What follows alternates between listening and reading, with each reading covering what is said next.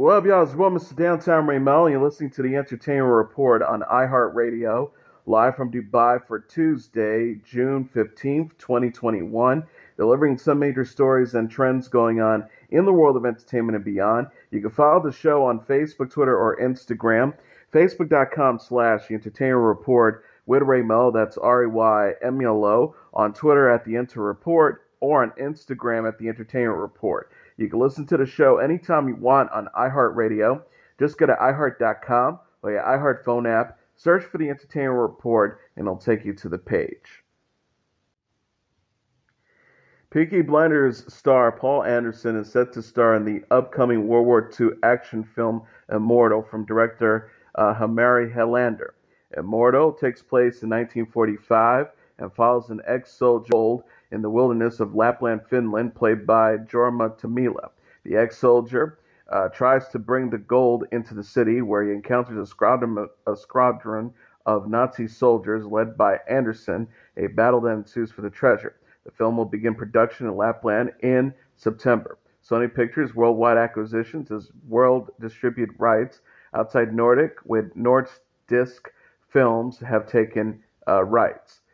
Petra Koriranta is producing through Sub-Zero Film Entertainment with Mike Goodridge, Gregory Ohayon, and Antonio Salas, executive producer. Helander said in a statement, "To make an action film in Finland has been a dream of mine since I was 10 years old. Finally, I'm in a situation where I can fully fulfill my dream and make an epic action-packed survival story which takes place in World War II." Anderson stars as Arthur Shelby in Peaky Blinders. The crime drama will end with its upcoming sixth season. FX has announced a slate of Juneteenth marathons, which will include films such as Selma and the TV series Blackish. Juneteenth celebrates the end of slavery in the United States and marks the day when the U.S. Army ships forced Texas landowners to free the last of their slaves. FX will air a marathon consisting of Selma, The Hate You Give, Black Klansman, Green Book, and Hidden Figures on Saturday at 7 a.m. Eastern Standard Time to 4 a.m. Eastern Standard Time. FXX will host the Blackish Marathon that will explore episodes that explores what it means to be black in America. Blackish Marathon, which runs Saturday from 10 a.m. Eastern Standard Time to 4 p.m. Eastern Standard Time, which features the show's Season 4 premiere episode that deals with Juneteenth. FXM will also air a movie marathon featuring The Hate You Give, Get Out, and Selma on Saturday at 3 p.m. Eastern Standard Time. Blackish was renewed by ABC for an eighth and final season in May. Gerard Butler and Morena Baccarin are set to star in the sequel to 2020's thriller Greenland titled Greenland Migration. Butler and Baccarin are returning as John and Alison Garrity, as the Garrity family must leave the Greenland bunker to find a new home across Europe's frozen wasteland. Director Rick Roman is also returning to helm the sequel from a script by Greenland writer Chris Sparling. Butler is also producing through G-Base along with Alan Siegel. Basil Iwanyik and Brendan Baea are producing through the Productions Road, along with Sebastian Raybaud and John Zoyas of Anton.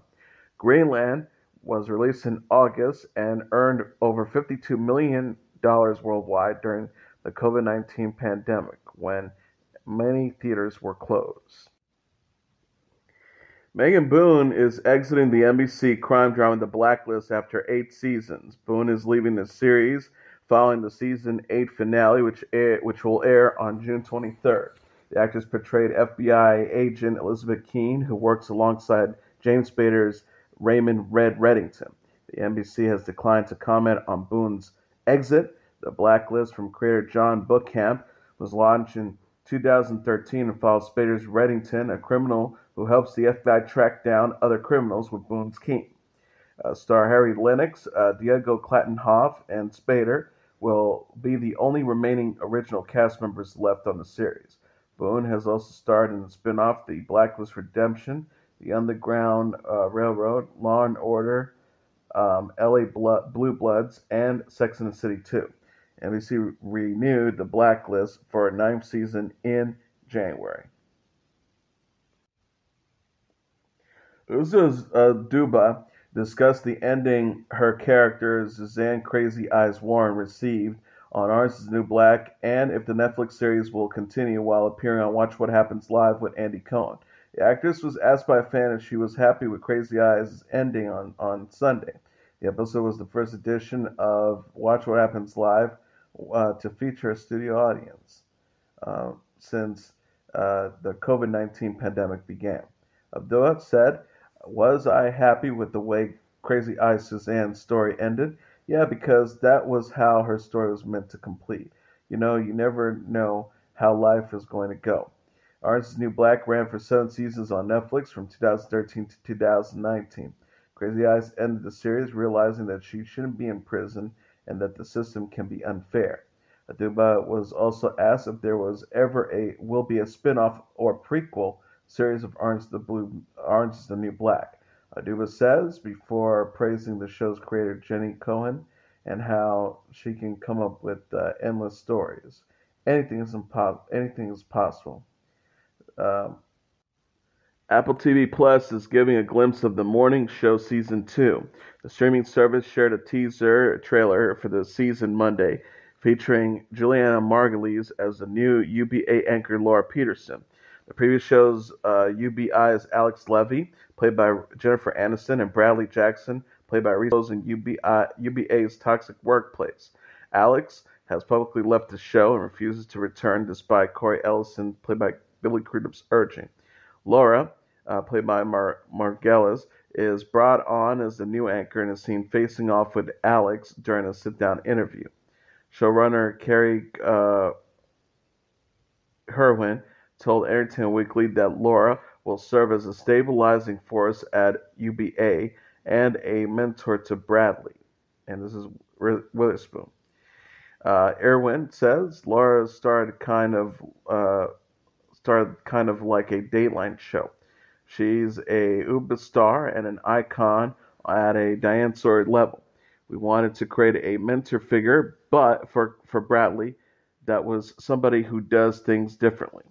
The morning shows created by Jay uh, the morning shows created by Jay Carson.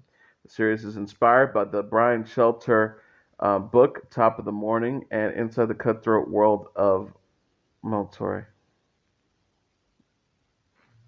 Steve Carell, Mark Duplass, Gugu Mbatha-Raw, Nestor Cabronell, Karen Pittman, Bill Powley, Descantera also co-star. The series will return September 17th. Peacock has renewed comedy series Girls Forever for a second season. The official Twitter account for Peacock made the announcement on Monday alongside a countdown video. Sarah Bareilles, Busy Phillips, Paula Pett, Renee Elise Goldsberry star in Girls Forever, which follows a one-hit wonder pop group from the 90s making a comeback. Co-stars include Ashley Park, Jonathan Hadley, uh, uh, Daniel Breaker, and Erica Hemingsley. Meredith Sarcandino created the series. Tina Fey, Robert Cartlock, and Jeff Ridgman serve as the executive producers. Girl Forever was premiered on Peacock in May. The first season consists of 8 episodes. Netflix is giving a glimpse of Atypical Season 4. The streaming service shared a trailer the season Monday featuring Keir Gilchrist as Sam Gardner, a young man on the autistic spectrum. The preview teases new beginnings for Sam, played by Gardner, his sister Casey, played by Bridget Lundy Payne, and other characters. Sam is seen moving in with his friend Zahad, facing academic probation and contemplating his future after college. Meanwhile, Casey, played by Lundy Payne, navigates her relationship with Izzy, played by Fable Stewart, and her mom's, played by Jennifer Jason Leigh, reacting to her coming out. Michael Rappaport co-stars as Sam and Casey's father, Dog. The series also featured Graham Rogers and Jenny Lowe. Matthew Good and Helena Bonham Carter have joined the cast of The House. Deadline reported Monday that Good, Bonham Carter, Miranda Richardson, and Susan Wokoma will have voice roles in the new Netflix stop-motion animated dark comedy. The house centers on a house, and the surreal picture is the house centers on a house and the surreal stories of the people who have lived there. Variety says Diesel Rascal Goth, and Jarvis Cocker will also join the cast. Bonham Carter will voice Jen, an eccentric tenant, while Rascal will voice the character known as the policeman. Um, Charlie Bravasso,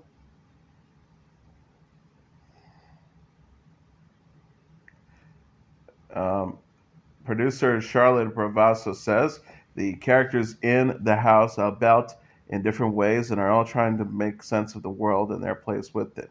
It's about their um, it's all about their flawed attempt to conform an idea of who they think, what they think, uh, uh, and whether they manage to break free.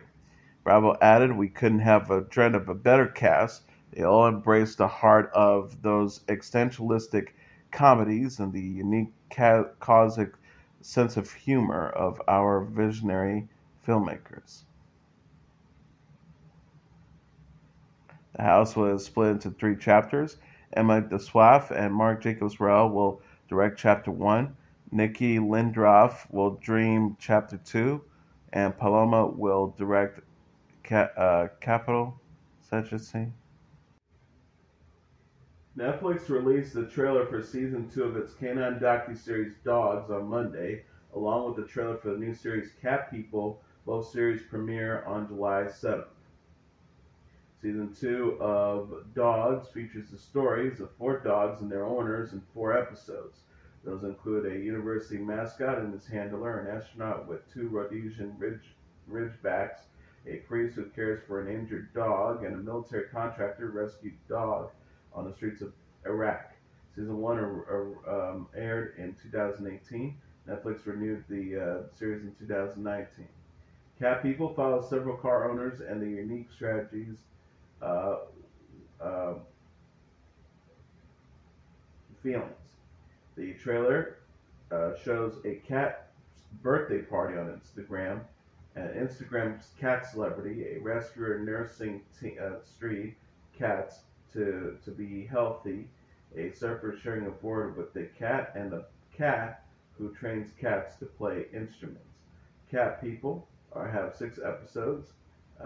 Jipper uh, Zombie uh, Cat People has 6 episodes. Glenn Zipper created and executive produced both series. And finally, Kiss will resume its End of the Road tour in August. The rock band announced new dates for the world tour Monday after postponing most of the 2020 shows due to the coronavirus pandemic. Kiss will kick off the North American leg of the tour August 18th in Manchester, Massachusetts, and bring to a close October 9th in Tampa, Florida. Tickets go on sale Friday at 10 a.m. local time, with pre-sales to begin Tuesday at 10 a.m. The group said in a joint statement, "Time marched on, but we couldn't. Now the boots are on, and we're hauling the exciting year worth of pyro, lights, and spectacle. We are back, we are pumped, and can't wait to celebrate our biggest, wildest, and hottest show ever." End of the Road will mark Kiss's final tour as a band. The band formed in 1973. And that is your entertainment report for Tuesday, June 15th, 2021. I'm your host, Mr. Downtown Ray Melo. I'll be back tomorrow to deliver some major stories and trends going on in the world of entertainment and beyond. You can follow the show on Facebook, Twitter, or Instagram. Facebook.com/Entertainment Report with Ray Melo. That's RAYMLO. On Twitter at The Enter Report, or on Instagram at The Entertainment Report. You can listen to this episode or any previous episodes of The Entertainment Report anytime you want on iHeartRadio. Just go to iHeart.com or your iHeart phone app, search for The Entertainment Report, and it'll take you to the page. Good night, and God bless you all.